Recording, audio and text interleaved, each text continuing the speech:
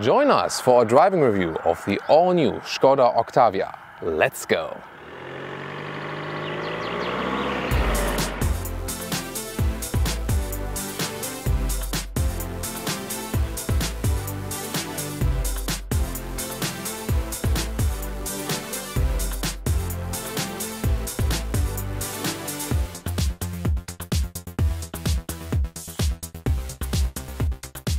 The front of the new Skoda Octavia is sportier than before.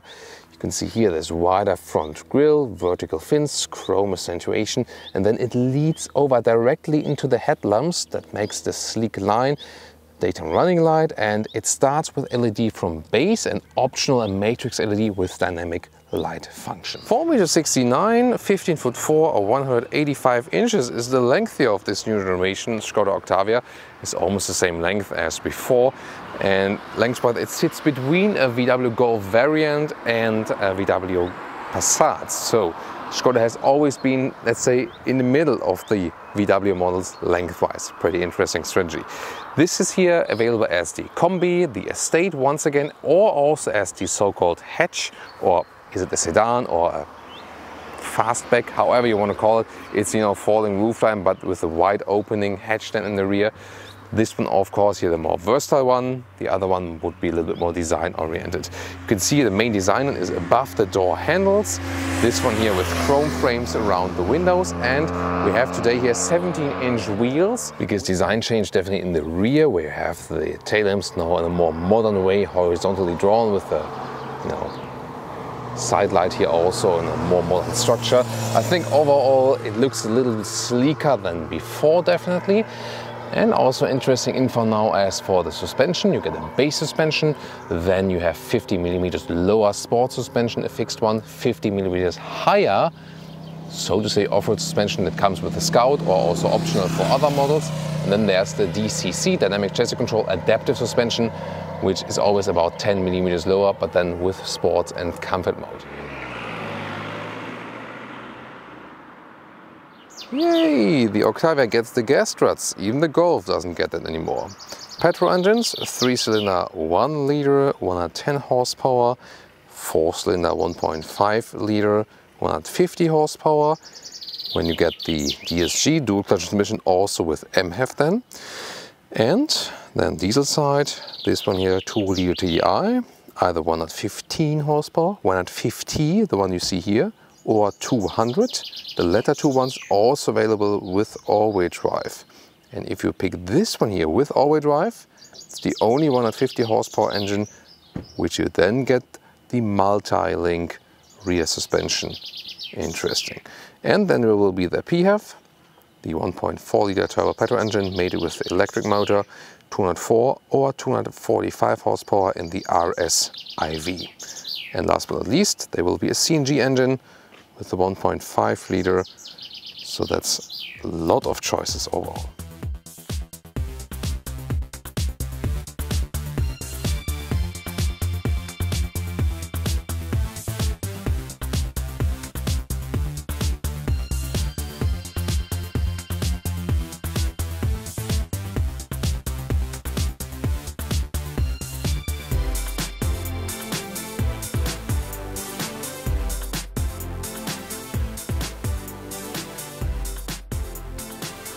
Then interior here with a soft touch and a structured inside material, that's well done. Also interesting how the new handle has been integrated right there. Reasonable space at the inside door pocket, optional Canton sound system, we'll soon also test it. We can also put up the volume here at the steering wheel directly, and also heated steering wheel is also on the left side. Soon more to the new screens. Here a fabric insert for the decor element, very beautiful, we see more of that soon. Seats today here, the black ones with animal skin, but you start usually with fabric. And then there's also some mixed seats available, and you can also get a microfiber surface that's also in the price list. And there will also be an RS Sport seat if you like it even sportier. And there is also supposed to be an all-new fabric material called Thermoflux available. I hope we will be able to show you that at a later stage as well. Now let's get inside. And as we know from the Octavia, we already have a lot of room in the front. It is a compact platform, but it already feels like a mid-size vehicle here in the very front. As for the space you have available. Interior overview, soft touch here on the top dashboard, then a beautiful fabric insert here. This is a great trim or great design option definitely, and also with the bright aluminum style they have here. Digital instruments are now standard. At the world premiere, we first thought analogs would be still available. That was updated meanwhile, this information, so only digital instruments in 10.25 inch. Right side either a smaller 8 inch or this one here at 10 inch. That's the biggest one available, and you can see there are no physical buttons here, and the lower part is a slider for the volume. And by the way, volume, Canton sound system. That sounds good. So pretty neat sound from that. Then shift by wire, first time for the DSG shifting lever, pull it back to drive, pull it forward for the reverse mode. It's easier to switch between drive and reverse. It just goes faster because there's no mechanical link. And here you can, so to say, manual control the AC unit. But what I realized is, even in the first step, it's quite loud. In the second step, it's already very loud as for the vents that are blowing. And the GPS map looks like this. So could be a little bit more responsive, but I think it overall gives you a good overview. Digital instruments look like this. And then with the button or the jog wheel I showed you earlier, at the steering wheel you can then choose what you want to have, left or right. So you're a little bit more flexible, and even more so to change the whole view for that thing. You can, for example, put the GPS map all the way fully through. That's of course one of the big advantages here of these digital instruments. And there's also a head-up display as an option for the speed and low speed, and also some GPS input. Instead of the rear door, hard pack, but we have a manual sunshade here. That's actually quite nice. Then getting inside, and special thing about the Octavia is always you have a lot of rear legroom, although it's not the longest vehicle, and even a little bit better than before, but hasn't changed that much actually. Electric hatch we have here today, it's an option, and 640 liters now for the base trunk setup here for the estate. That's 40 liters than before, 40 liters more than before. Press here, press twice for this cover. It's a good solution with the rails left and right. Here you can see how cabin trolley fits in. It also would fit in this way here. What's up? Thomas's driving lounge here with the all-new Skoda Octavia, and we'll tell you everything about you need to know about this generation, what has changed the previous one, and also I give you some remarks as for VW Golf 8, new Audi A3, new Seat Leon, recently driven all these three, and how do they compare, and of course here about the engine we're driving today and fuel economy and so on and so on. So let's start with the first details. In general, the Octavia also gives you a very good, neutrally balanced feeling in the handling, and it is a very good price-performance deal. Told you that earlier, and it has also been the case before because we have so much space on the interior, and still it's not that you would feel you would drive a super huge car, so you can easily move it around everywhere, no problem. And suspension also gives you on the base level a good comfort. However, you do feel the difference here. The Seat Leon and the Skoda Octavia, both of the test vehicles we've been getting with the engines that were 150 horsepower. In this case then, told you earlier, no multi-link in the rear, but the torsion beam. Germany would be that we have the Verbundlenkerachse in the back and not the Mehrlenkerachse. Yeah, so the less sophisticated form of the rear axle or the rear suspension, and you do feel that. Again, the suspension is not bad, and we also have the DCC, dynamic chassis control. That means adaptive dampers. So this does give you some comfort, and also a span between comfort and sportiness. At the moment I'm in the comfort mode. I'm just talking about, you feel that the VW Golf and the Audi A3, which we've both been driving, and these two test vehicles did have the more sophisticated rear axle, and they were just better to drive, let's say, more comfort and sporty at the same time, you know, on a high level. Of course, when the car is a little bit stiffer, you immediately think it's sportier, but that's not necessarily the case. It just feels like it would be, you know. But again, on a high level, it's still a good comfort you get here from this new Octavia. Just that the A3 and the Golf are better in this respect, or it will be the same when you pick high horsepower versions for the Octavia and Leon. Just again, the difference, because it's very complicated, the 150 horsepower mark is where Golf and A3 still or already get the multi-link suspension, and Leon and Octavia still get the other one, you know, the torsion beam. Then just when you have more horsepower, or this very car we've been driving here with all-wheel drive, this is the one exception that also gets the multi-link, because when you put the all-wheel drive, you need that. So that's about suspension settings, but I'll soon also go to the sports mode. When you enter the motorway, we'll also have a high-speed part today. I see everything in line of sight, also with a head-up display. That's a difference to the Leon, where that is not available yet. So the Matrix LED and the head-up display might be coming later for the Leon, maybe with like in 2 or 3 years with a facelift. But here the Octavia already has that, both features actually. Steering feeling is nice, is no dead zone anywhere, good commands to the road. It also adapts a little bit when you go to the sports mode. It gets a little bit stiffer if you prefer that, or you can also set it to the individual mode. And then you can just set different settings you want to have. And here in the sports mode, gears are also turned up higher. Soon more to that when we enter the motorway. Back to the comfort mode, because I want the most comfort from the suspension.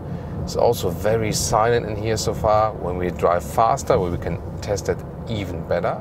So back to the sports mode. We're also in the sports shifting mode. And let's see, we'll have another acceleration and also see how it performs at higher speeds, noise insulation wise and so on. So we're now accelerating from 50 kilometers an hour to whatever, let's see.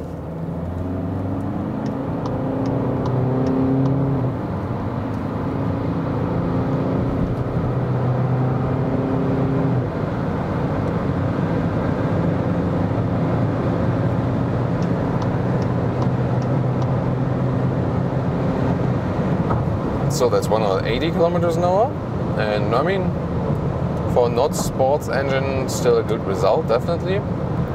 And here at about, I mean, still driving 170 kilometers an hour, it's quite good for noise insulation. And now 160, let's do lane change. The car's all relatively stable, but you see with 17-inch wheels and the DCC here, I mean, it's not as stable as I recently had now with the Mercedes CLA shooting brake.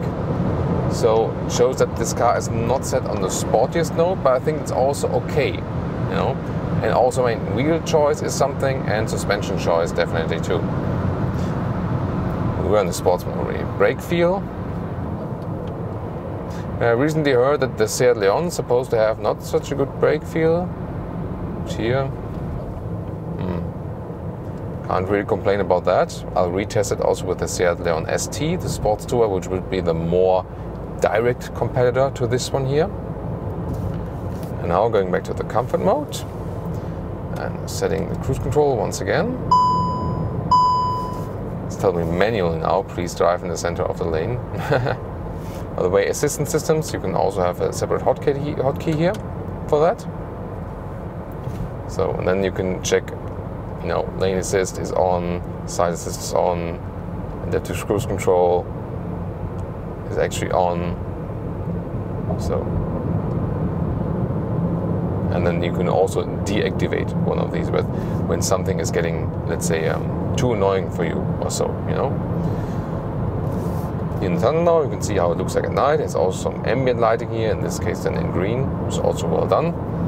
Also with digital instruments. They come as a standard.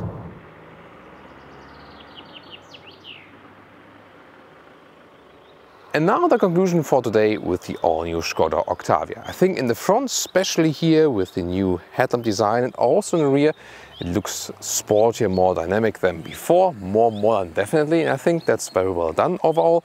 Again, available as the Estate or as the hatch or sedan, however you want to call this fastback opening then for the sedan version. You can check out more of that also in our static reviews. Interior, a good build quality, all digitalized now, so some commands are now a little bit harder to put in. That's the disadvantage. Had the same experience with the Golf and all the Seat Leon. Just the Audi A3 still, for example, has manual climate knobs, what I, for example, really prefer.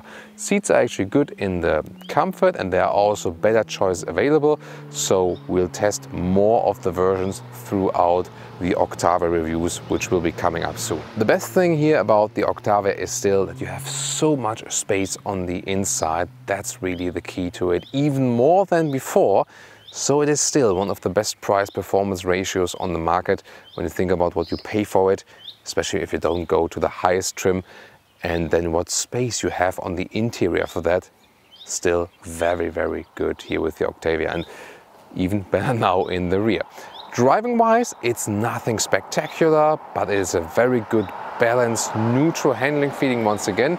I wouldn't say it has changed much from the predecessor to the new generation here now, but it was always just at a good and comfortable level. Thing is, yeah, the A3 and the Golf, they get the better rear axle in the lower engine outputs already. With the Octavia and the Leon, you have to go for a higher horsepower spec to also get a better rear axle. And DCC, the dynamic chassis control, the adaptive suspension is also always a good pick if you want to increase the comfort a little bit more. Very good, and that's also one of the key things here, is the fuel economy.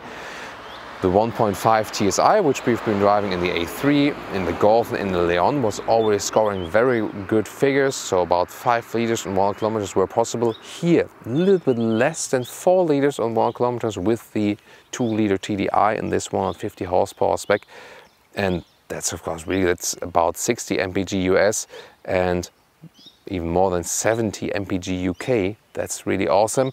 However, if you think about that the difference between diesel and petrol is not that huge, might still be making more sense than to go for the petrol unless you're going for very, very high mileage. And the other thing is, whereas the petrol can be driven very efficient, but goes way up in the fuel consumption when you really floor it, the diesel has always a smaller span between minimum and maximum consumption. You might want to take that into account, depending also on taxation on your market. So, impressions for today. Again, throughout this generation, we'll present you more engine versions. The IV, the plug-in hybrid, will also be very interesting. Also compared to the Skoda Superb, which we've driven recently with the IV. See you there. Also at one of the competitor reviews, Golf, A3, Seat Leon ST coming up soon. They will all be linked in the video description or in the pinned comment, and you can always use the YouTube search, typing Autogefühl, Seat Leon, for example, and then you'll find it via the YouTube search. Thank you so much for tuning in today. I hope you enjoyed it as much as we did, and see you next time.